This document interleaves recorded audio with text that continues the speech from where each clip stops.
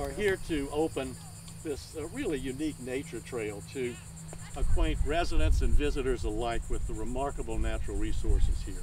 In June of 2011, the town submitted a grant application to the Greenbelt Fund for a grant to create nature trails here, as well as to improve some of our beach access paths. In 1991, Sullivans Island Town Council members had the foresight and the fortitude to realize that they were gaining this wonderful land and to realize that it was going to be in really, really high demand for lots of uses that might not have been compatible with our island lifestyle here.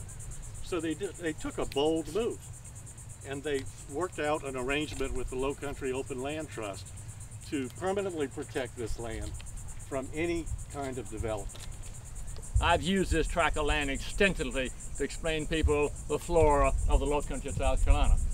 But I think what this trail is going to do is going to bring more and more people from the island out here. And there's still a lot of work to do to protect this property, make sure it stays as it is. And the more people that this trail brings out here, the more people on the island realize it's theirs, it belongs to them.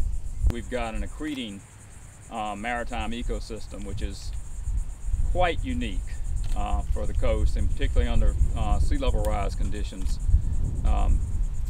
And this place is only going to theoretically get bigger and better as time goes by. But I think this is just an incredible educational opportunity, and hopefully we'll get people to really understand better about what's going on here and how valuable this property is. Places to look at wildlife. Butterflies come through here in the fall as well as the birds do. So tried to make places that people could rest, people could meditate, things like that. So I hope that when you go through here, you know, you really take your time and enjoy it.